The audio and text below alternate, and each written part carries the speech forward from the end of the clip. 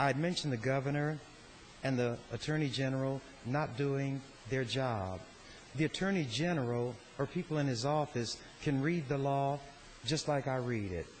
They understand the law just as I understand it. But having a political agenda as they have, they cannot apply the law, which their training, their intelligence, and their experience will show them ought to be applied a certain way. So they sacrifice substance for form. Several of my colleagues gave me the only statement made by the governor. Governor Heinemann said, quote, "This unprecedented judicial activism leaves me speechless." The statement itself is a contradiction. He had to speak to make the statement. Those are the kind of people I'm dealing with. They don't think about what they're saying.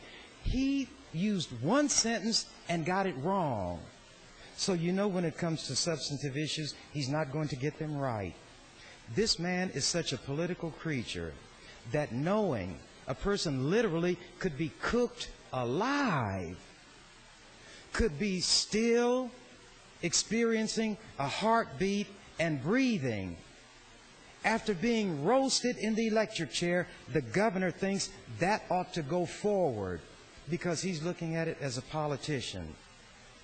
No matter what issue I'm dealing with on this floor, no matter who supports it or who's opposing it, I will never forget my basic humanity, even if other people are forgetting theirs and do not want to accord to me a recognition of the humanity that is possessed by all of us. I'm never going to agree that something such as what would happen with an electrocution, I will never agree that that should go forward just because judges mistakenly said it shall. I tell young people, and it's good when older people can do this, and I've had to do it. You're proceeding down a path which you may or may not think is the right one. You have an epiphany and realize that where you're going is not where you ought to be going.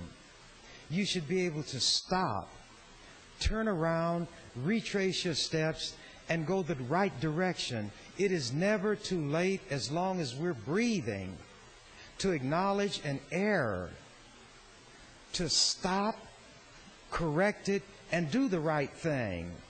We in public office certainly ought to be able to do that, whether we like it or not.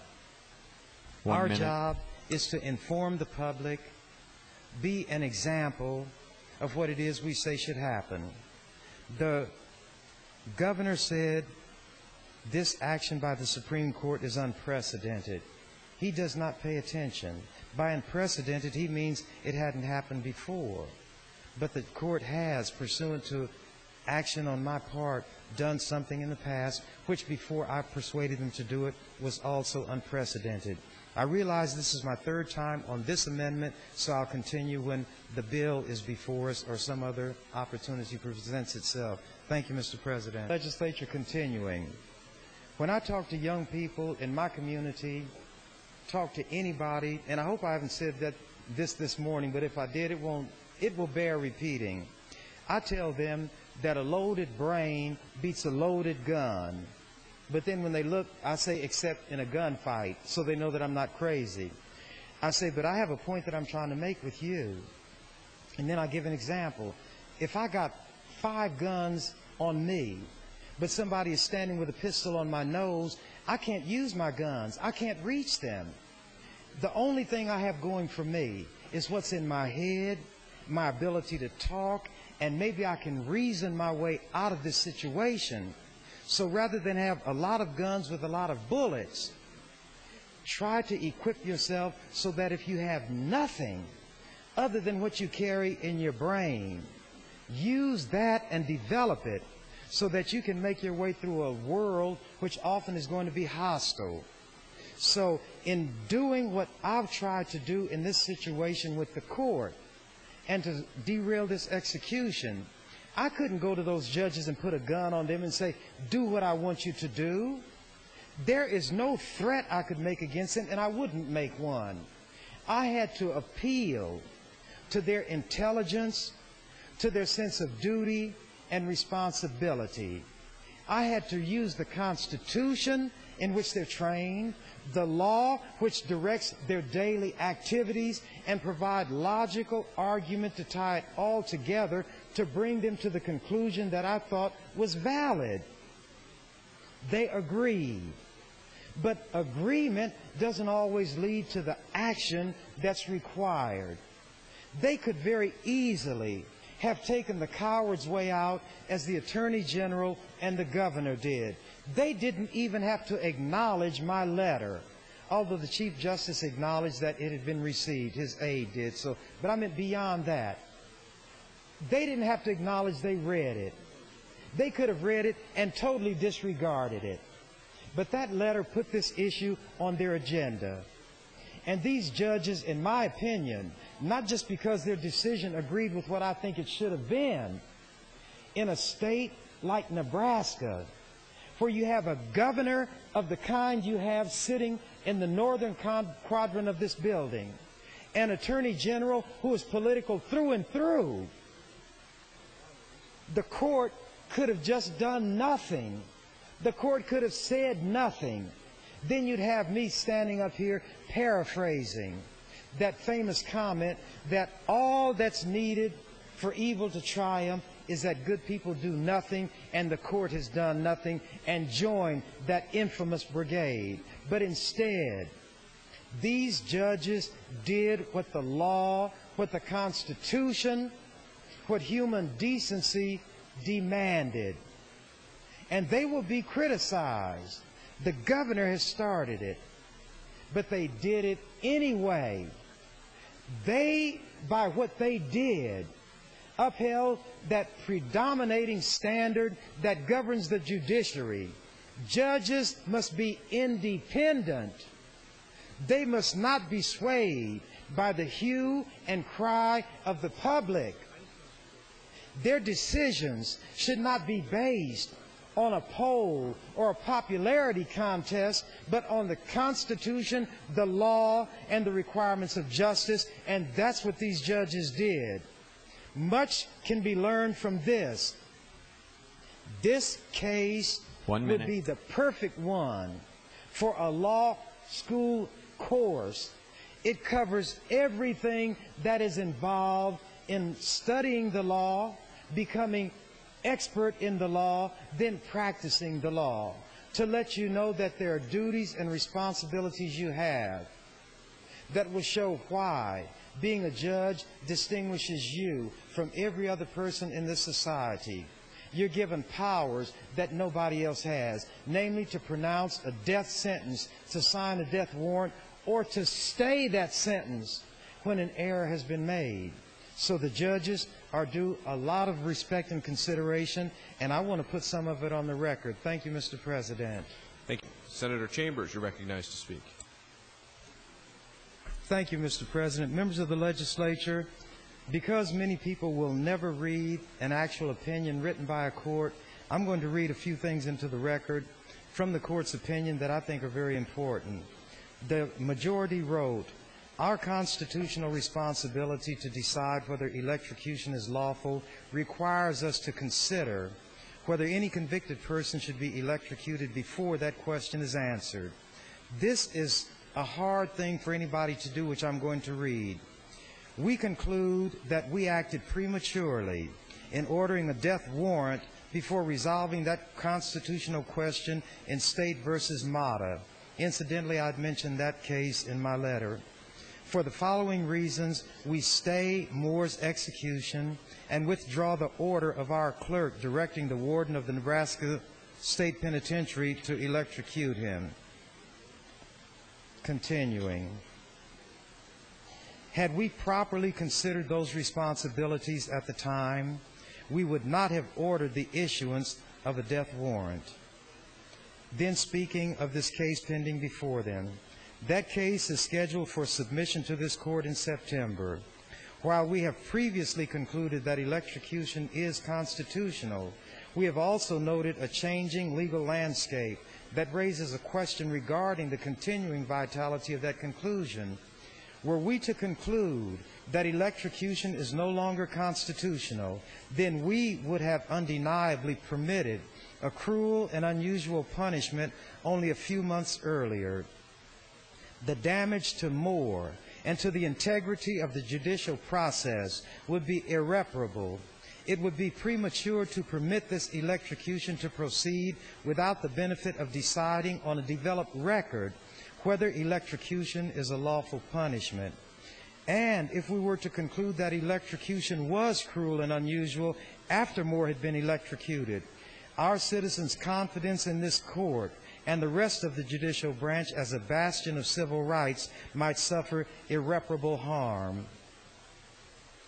Although we respect the defendant's autonomy, the solemn business of executing a human being cannot be subordinated to the caprice of the accused. We must adhere to our heightened obligation to ensure that the lawful and constitutional administration of the death penalty, regardless of the wishes of the defendant, in any one case, concerns for finality to the state's judgments, do not outweigh the absolute need to protect against the deprivation of an individual's constitutional rights, which might invalidate his capital sentence.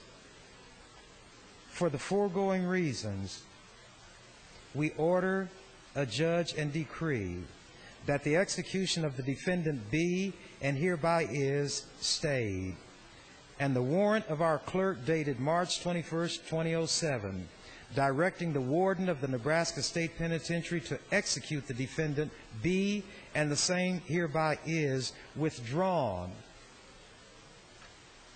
I think the court, as I've stated, showed fortitude, respect for its duties, and gave guidance to the rest of society how very serious public policies ought to be handled. The fact that a person makes an observation today does not mean a different observation cannot be made tomorrow if facts warrant that difference in the observation. This might be the last comment I'll make today on this matter. No, I have one more chance to speak, so I will wrap it up then. But I'll stop now. Thank you, Mr. President. Thank you, Senator Chambers. You are recognized to continue. Thank you. Mr. President, members of the legislature, I'm going to support, I say again, Senator Sinowicki's bill.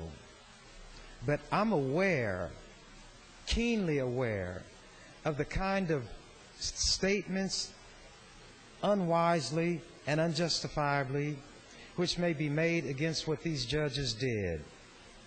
But even people who might support a death penalty should be able to understand why judges would not want to allow an execution to occur when there's a very real possibility that they themselves will rule that such an execution is unconstitutional.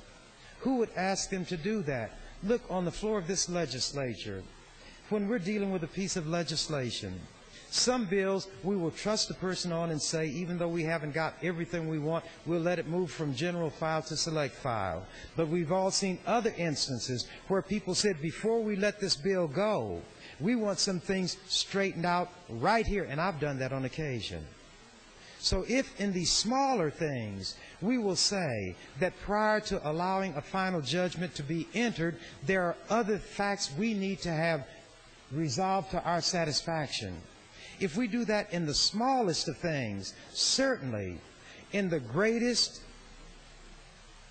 action that can be undertaken by a court, which is to authorize the judicial execution of a citizen, the court has a responsibility to say that because serious questions attend an execution, and we as a court have pending before us a case in the proper posture to resolve these issues, there will be no executions until the court is satisfied that if an execution is carried out, it is justified under the Constitution and the laws, both of the country and of this state.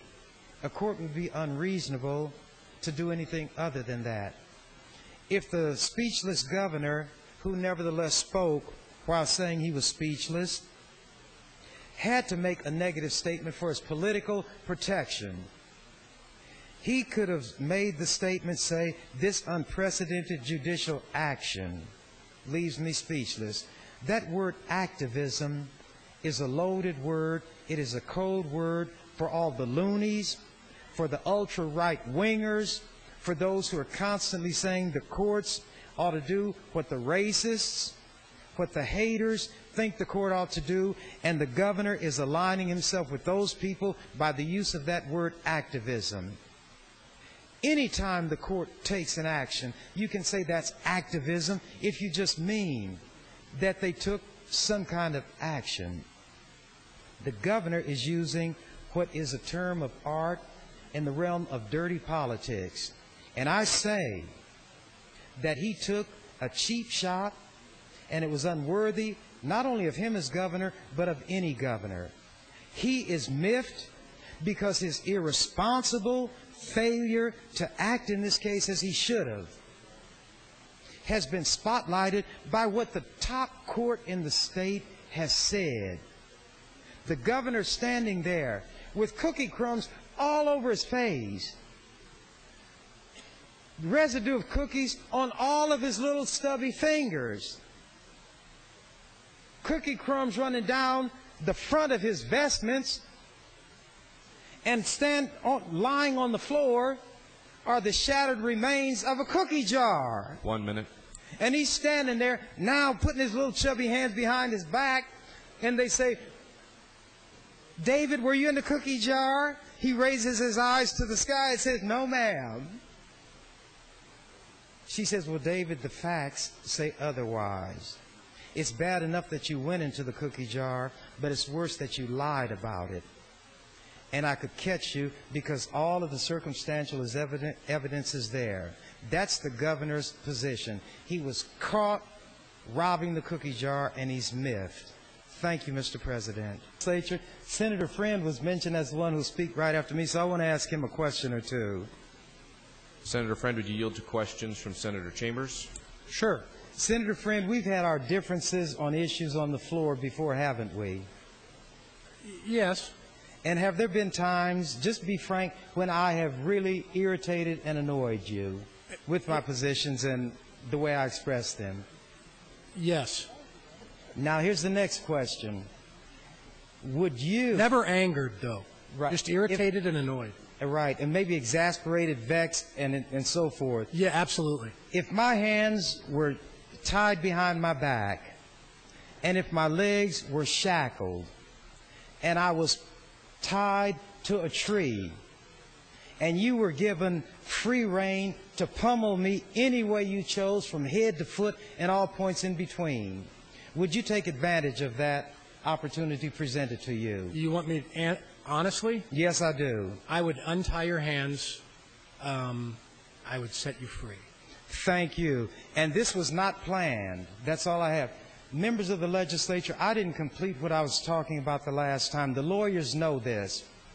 Judges are not free to respond to certain things publicly on matters that are pending. He knows that the judges cannot respond to what he said. And what he did was what Senator Friend said he would refuse to do to me. He knows that these judges are shackled.